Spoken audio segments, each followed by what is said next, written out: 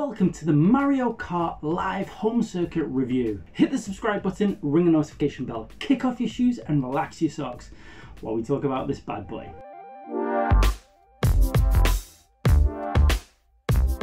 Yesterday I got Mario Kart live home circuit, but it came a day early. So when I went to the eShop to download the Mario Kart home circuit app, it wasn't available. And just like a kid on Christmas Eve, I was sat waiting, excited for today to come.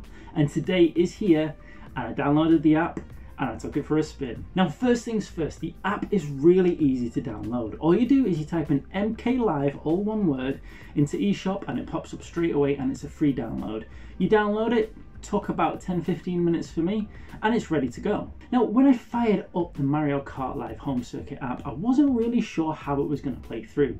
Was it going to go into a menu system like a normal video game? Or with this being an augmented reality toy, was it going to do something different? Now, straight away, when you open the app, it goes straight into describing the process of syncing your Mario Kart. And it's a really easy process. All you need to do is tap the power button on your Mario Kart, which switches it on.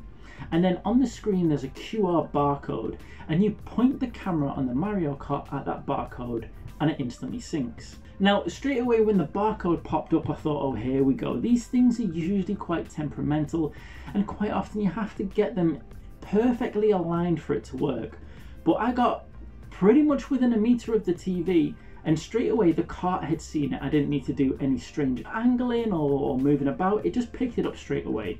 So that was really nice, and it made the whole process really easy and quick to do. As soon as that was done, the kart was ready to go. So it tells you to put your Mario Kart down on a smooth surface, and straight away the fun begins because you go straight into the tutorial.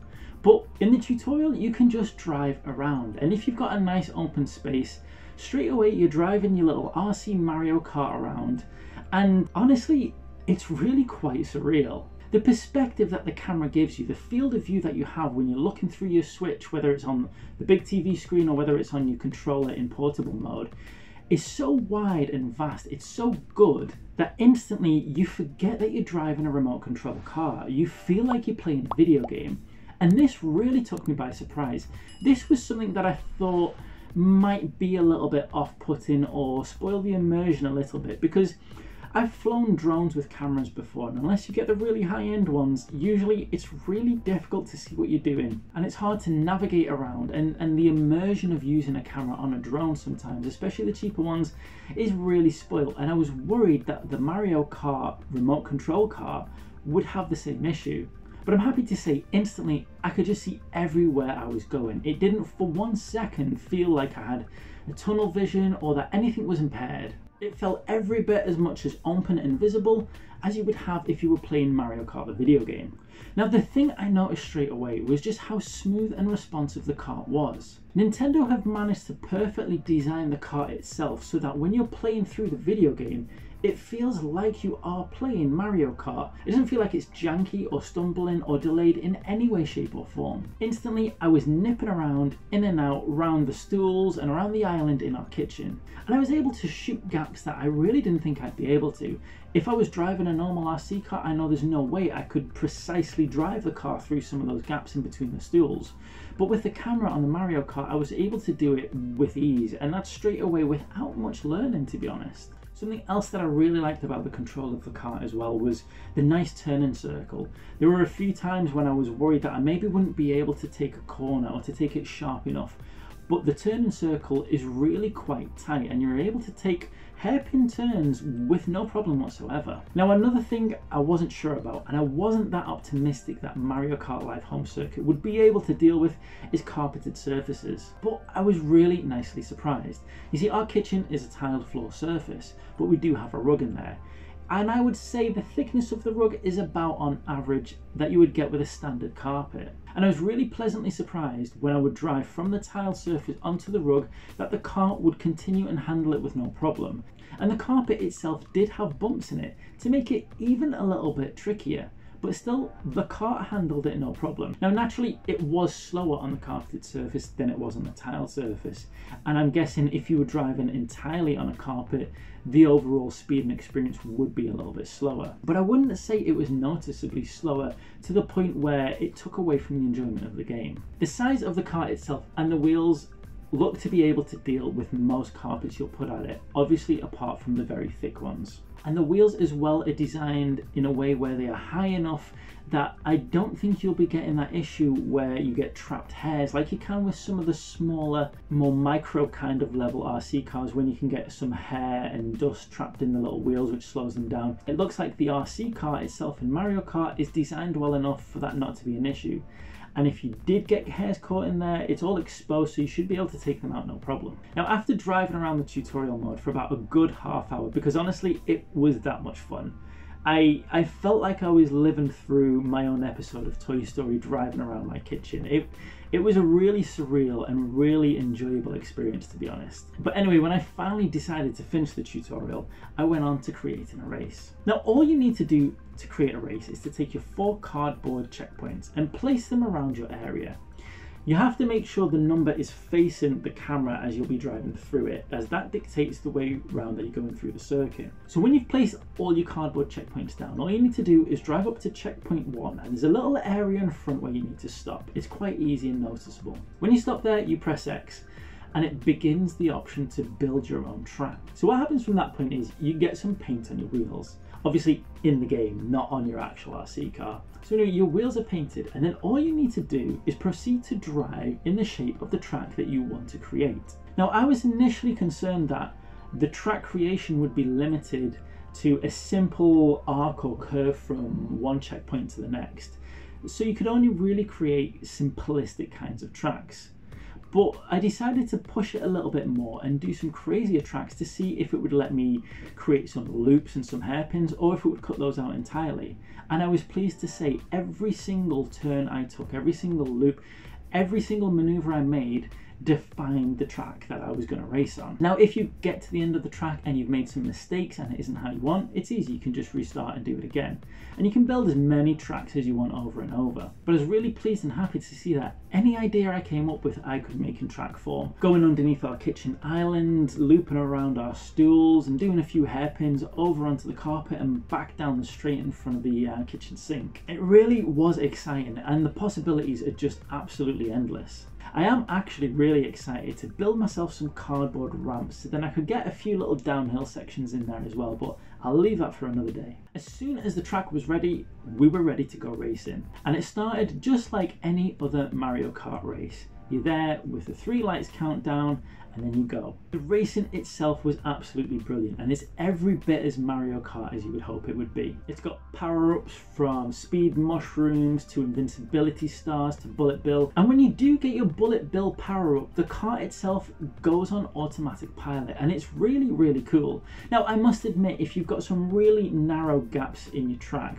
where you're actually driving through physical obstacles. Me, for example, I had some of the stools. Bullet bill can struggle a little bit in there if you've got a really intricate track laid out in between those. But for the most part, for most track designs, bullet bill goes on autopilot and gets you through there no problem. It was really, really amazing to see. Now, when you do get hit by power-ups from other opponents, if it's a shell or whatever, it does slow you down in the game, and how that works is it actually slows the kart down as well. And it's a really nice feature. Again, it just feels so natural and it just feels so Mario Kart. And another thing that I really liked, a nice little touch, was every time you do crash, because inevitably you are going to be crashing into your stools, into your chairs or whatever. Every time you do crash, the graphics on screen perfectly represent what you would expect in Mario Kart when you crash. Now, I will say I did crash a number of times, and the car itself stood up really well. There's not a scratch on it to date, which really just goes to show how sturdy and solid the design of the Mario Kart is. Another little touch as well that I liked was when I was going up onto the carpet and coming down off it, because it's a little bit of a bump, again, it was giving the graphics as if Mario Kart was landing or coming off a bump or a jump. It really all added to the immersion of the game. And that is something that really stood out to me, because I was racing around for about a good hour, and suddenly I realized I hadn't once actually looked at the car in the real world racing around the kitchen. I was fully engrossed in the video game. I'd almost forgot that this kart was driving around right next to me, and I was purely focused on driving around my kitchen in this video game. And that just goes to show how well designed and good the camera is. Because if the camera wasn't up to scratch and it didn't give you that comfortable field of view, I really don't think the immersion would be there, and you'd constantly be looking at the kart to make sure you're going to the right place. But never once did I feel like I needed to look at the kart to make it any easier.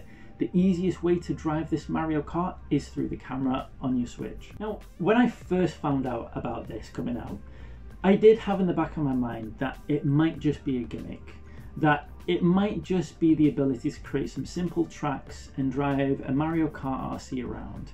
I wasn't really sure how solid the gameplay side of it would be, what the gameplay experience would be like. But Nintendo have done a fantastic job of not just creating a fun toy, but of also creating a great video game. Because the Mario Kart Live Circuit app has all the cups, power-ups and different levels that you would expect to see in a Mario Kart video game. And on top of that, it's got loads of unlockables, different karts you can unlock, different outfits, and lots of different little things you can unlock for your karts as well. This doesn't feel like just some small fun gimmick that is an expensive RC toy. This feels like another brand new Mario Kart experience, and one that I am really excited about and cannot wait to get stuck into more and more. Now, in terms of battery life, I'm not sure how long this bad boy lasts, but what I can say is that I played this for a good 3 hours, and not once did it run out or show any signs of slowing down. And for me, that's pretty damn impressive, especially if you consider that this thing runs with a really good camera as well. Now, for all the amazing things I have to say about this, there is one thing that was a little bit disappointing. When I first set up the game, I tried to play with the Mario Kart in the kitchen while I sat in the living room playing on the Switch. And I would say the distance between the two rooms is about 5 meters.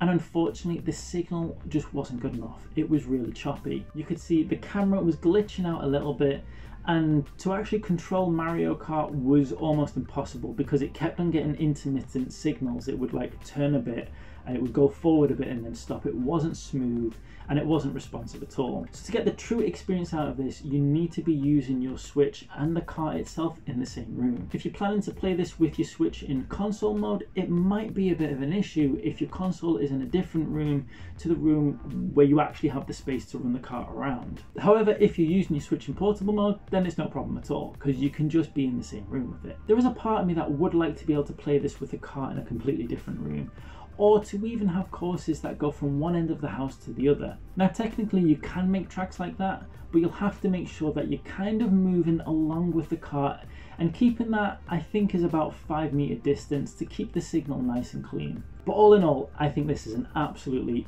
fantastic idea from Nintendo. When I first saw this revealed, it absolutely blew my mind. My thoughts just started racing away with all the kinds of tracks I could create in my kitchen. And when I got it in real life, it lived up to all of those expectations.